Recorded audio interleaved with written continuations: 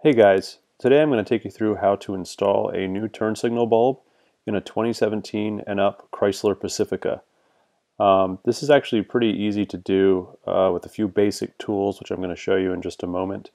And the bulb that you're going to replace is right behind this rightmost tail light assembly here. Okay, so what do we need? There are really only three things that you need to do this swap, so it's pretty easy. You need the socket wrench with an extension on it. This is an 8-inch extension. You need the bulbs themselves. These are the 7443 style Sylvania bulbs. And you need a Torx T30 bit for your socket wrench. I also had these pry tools, but I ended up not using them. They're kind of optional. The first thing you're going to want to do is open your rear tailgate. That's going to give you access to these Torx bolts that hold the light assembly in. Use your Torx bit and your socket wrench, as I'm showing here, to remove the outer taillight assembly.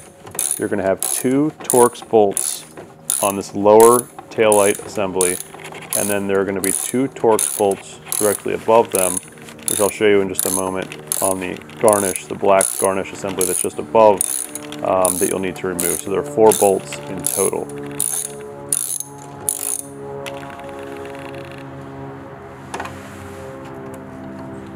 Once you remove each bolt, set it aside in a safe place because you're going to need to reinstall them when you put the taillight assembly back in.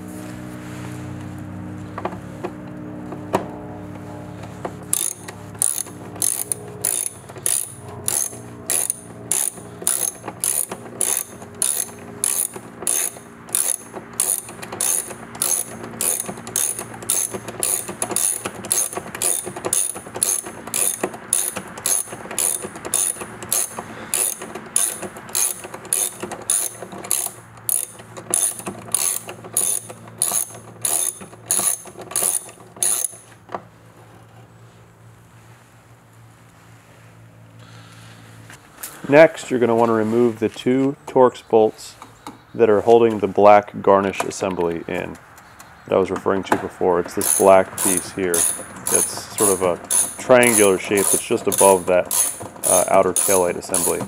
And what that's going to do is that's going to give you good access to the top of the taillight assembly so that it makes it a lot easier to pull the taillight out.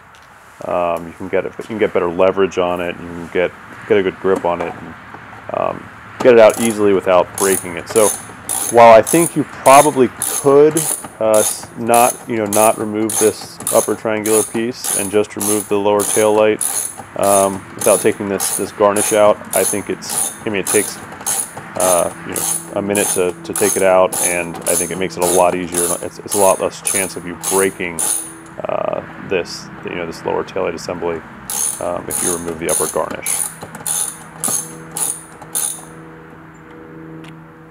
Once you have the second bolt out, you can remove this garnish, and you want to just kind of jiggle it a little bit and pull it sort of straight out. There are 2 posts that have these round joints on them that stick into these sockets that are on the car, and that's what holds it in. They're 2 plastic posts, and you really just have to sort of have to just pull it out. It takes a little bit of force to do it. But you want to try to pull it straight out if you can. You can see here, it's a little blurry there, you can see here the sockets where those posts were, and you can see the socket also is holding that lower taillight assembly in. So you're going to do the same thing now with the taillight, and you want to just, like I said, pull it, kind of jiggle it a little bit, and pull it straight, try to pull it straight out. You want to try to do it carefully, without breaking the plastic pieces, but you want to just sort of pull it straight out towards you when you pull it out. And like I said, it does take a little bit of force, but as you can see, it's much easier once you've removed the upper garnish to get that lower piece out. Now you can pull the actual bulb socket itself out. This is where you're going to put the bulb in. It's this round black circular piece here with the wire coming out. You just turn it counterclockwise, and then it pops right out. And there's the bulb. That's the bulb you're going to replace.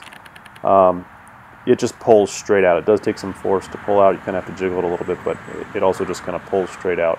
Now, one thing I would recommend is wearing gloves. I was not wearing gloves here. I should have been. The bulb could break potentially while you're trying to pull it out. Hopefully not, but better safe than sorry. So again, not a good example by me by not wearing gloves, but you should wear gloves when you're trying to pull the bulb out, and also when you're putting the new bulb in. So now go ahead and take your new bulb out of the package, and you're going to, like I said, put it in just the way you took the old one out. So you just push it straight in, and this is kind of a good time to compare the new bulb to the old bulb, just a final check to make sure you've got the correct bulb and they look the same before you put it in. And it does take some force, like I said, to push it in. So just push it in firmly, and it's just sort of a kind of a pressure fitting. There's no, it doesn't really snap in or anything. It just kind of pushes in firmly, and then you're going to want to go ahead and twist the socket back into the assembly.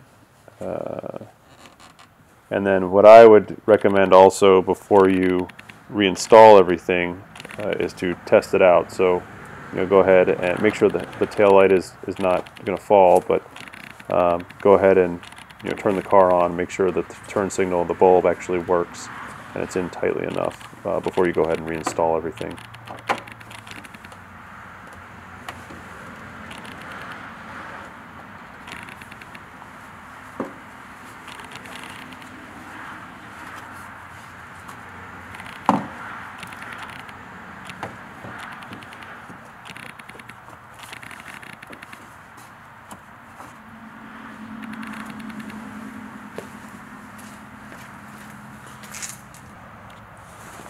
Once you're satisfied that everything is working properly, you're going to want to go ahead and push the this outer taillight assembly back into place with those posts, the two posts that are on the back side, into the sockets.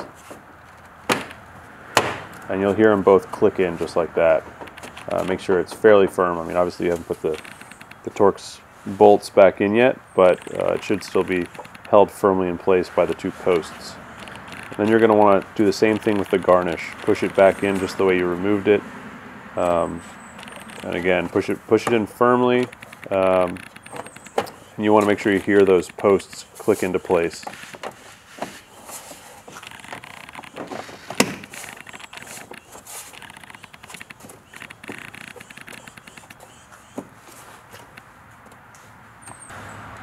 Now go ahead and put all 4 of the Torx bolts that you removed back into place.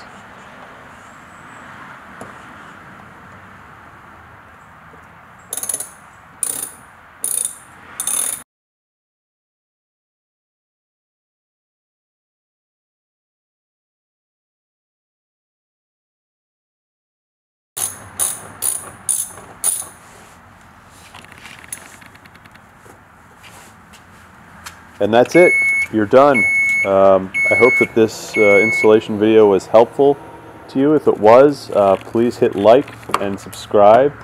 And also feel free to leave any comments below in the comment section, any questions or observations you may have. Thanks a lot, and we'll see you next time.